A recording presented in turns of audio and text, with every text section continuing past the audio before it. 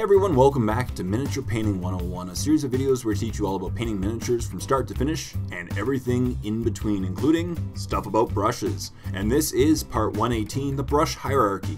How to get the most out of your brushes as they pretty much, wear and tear the more you use them.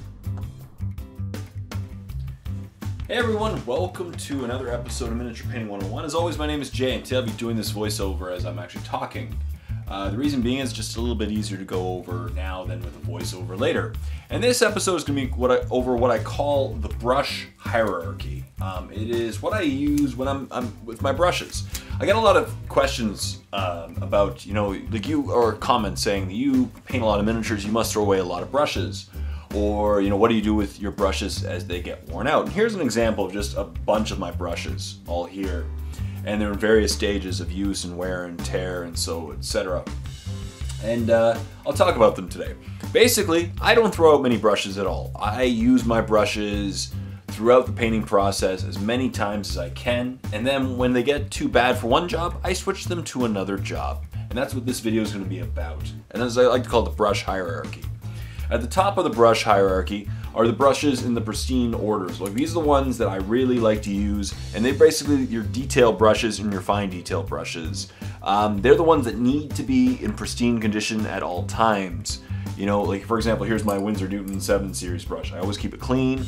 I use it for special occasions and stuff. Here is a brush from Games of Gears. It's a size 0. And a couple other ones. Here's just one of my brushes. It's a 1, size 1. Here's a 00, 00.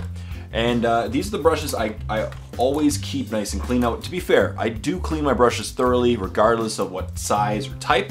And that is a way to prevent your brushes from wearing out quickly. And I like to use my brush, and these brushes some of these are many years old, and I've used them many, many more times than I can ever count. And that's the first thing. I always recommend cleaning your brushes, keeping them in good, safe condition. Don't let them get too wet or then they'll bend. Store them correctly, and they'll last for you a very, very long time. But that begs the question: what happens as these brushes, use them a lot, wear and tear happens, and then they start looking like other brushes, like this one, for example. I've used it a lot, many times, more times I can count, probably easily 100 different miniatures, 100 different painting tutorials actually, probably this one brush alone. But probably 300 miniatures, and it starts to look like this. And then you just basically shift it down the hierarchy towards what job it could prefer. For example, this brush used to be all nice and fine, but now it's a bit round, and at the end what you do is, I find when it gets a little, when I load it with paint, it tends to separate just a little bit. This is just a great basing brush. I love to base my miniatures with this brush because it does a great job. It has a nice large brush size, and it's great for basing miniatures of an entire size. When you don't need to care about the fine detail, this is a great brush, the way to go. And this is one of the old Citadel ones, large brush. But I use this as my basing brush now. As you see, the detail, it's there. It's still in pretty good shape, but it is, it's just nice, and it's great for base coating. It's not in the best shape, obviously. This brush as well, same thing. As you can see, it's starting to lose its tip a little bit. Now you can use products like our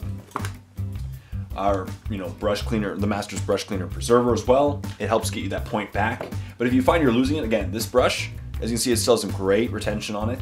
The ferrule's not bad at all. And this is a great base coating brush. I love to use it for base coating, and it just saves a lot of time when base coating miniatures. Then you get into areas where there's a bit more wear and tear, and that's usually where you want to move things to things like this brush, for example. This one, unfortunately, this is not my doing, but the ferrule is basically shot. It has paint all loaded here, and that's going to be pretty much past the point of no return. So this isn't a really good base coating brush because I find that it separates too much when you load it, right? Like this, as you can see the tip here. So this is actually a great dry brush. What I like to do is load, paint, and then dry brush. And if you keep paint on the very bristles, you can actually get a really good dry brush effect using this particular brush. Dry brushing is kind of to me the second lowest tier in the hierarchy, is dry brushing, because once you start dry brushing using your brush, you're going to ruin it eventually. Dry brushing takes by far the largest wear and tear out of any technique on your brush is dry brushing. It really does ruin your tip eventually, but that's good, okay, because as I said, if you're using it for many, many times, it's okay to move it down the hierarchy to dry brushing. As well as you can use it for, this one, for example. This tip, unfortunately, is completely ruined as well because of just a couple effects, and the paint is really stuck here where the bristles connect to the ferrule. So this one, for example, I would use this one for dry brushing, but I'll also use it for stippling. I can actually use it for stippling, I can use it for dry brushing, and I also use it for whenever I'm using chipping effects, heavy chipping effects. I will, like a heavy chipping fluid, I'll use this as the brush that I use to remove the paints when I'm using heavy chipping effects. Something like this. That way I don't ruin my other brushes because you're really just jamming it into the miniature and scraping it off, which really ruins the tip of the brush. So when the brush tip is already kind of ruined, this is a great example of something you can use for these. The key is to reuse your brush as many times as you can for various things in the hierarchy, so that way you don't throw away your brush. The more time you get out of a brush and the more use, the better it is. Once again, something like this is a great dry brush. It's actually in great shape right now, and I'm gonna use this for dry brushing throughout, but after constant dry brushing, you can get into a situation where your dry brush goes from this to something like this. As you can see here, the tip is ruined. It has too much dried up paint. The tips are just shot, right? This is a dry brush that's been used, again, more times than I can count. It's did its job. So then what would be the next step for this particular dry brush? This is actually a brush that I would then move to my basing brush. And my basing brush ends up kind of like this in the end until I get tired of it and I throw it out because of all the layers of PVA glue on it.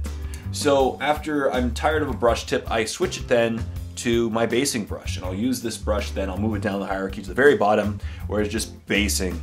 A basing brush is something I use to spread the PVA glue on my bases, and again, this is pretty much the end of the line. And after I'm done with the basing brush, then I will throw it out. So this brush will be thrown out eventually, and this is the bottom of the line. But I've used all these brushes as many times as I possibly can, more times than I can count, and that's the key. Other things you can do is switch the area in which you use your brush. This brush is a Citadel large brush, as you can see here by the thing. So it used to look like this, but after years of wear and tear on it, it has just a small set of hairs on it, as you can see here by comparison. So what I've actually done is, this has actually become one of my really fine detail brushes. I use this one actually when painting eyes. I like to just keep the brush really sharp, and I use this when painting eyes in very small sections because it's just a couple small amounts of hairs. So I'll use this for base coating eyes and small details on it. So it's actually gone from a large brush to a small one. Now once the tip's done, then I'll definitely probably move it to the gluing, the basing brush.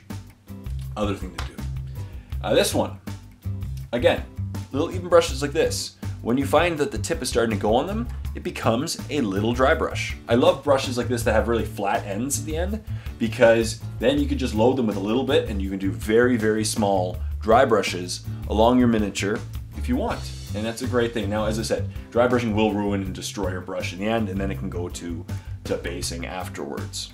But yeah, that's it. So there you go. That is the brush hierarchy in a nutshell. As I said, brushes are meant to be used. You can't have your brush and use it too, unfortunately. But you can do things like constantly clean it, dry it off afterwards, keep it in a proper container. That way you don't ruin the brush short term. Obviously, never leave paint on your brush. When loading it, don't let the paint get with the bristles meet the ferrule. But if you end up using your brush to the point where it no longer serves its purpose, don't fret, just move it down the hierarchy to another job. It could be used for, stippling. Like this one I've actually used for stippling, as I said. Dry brushing.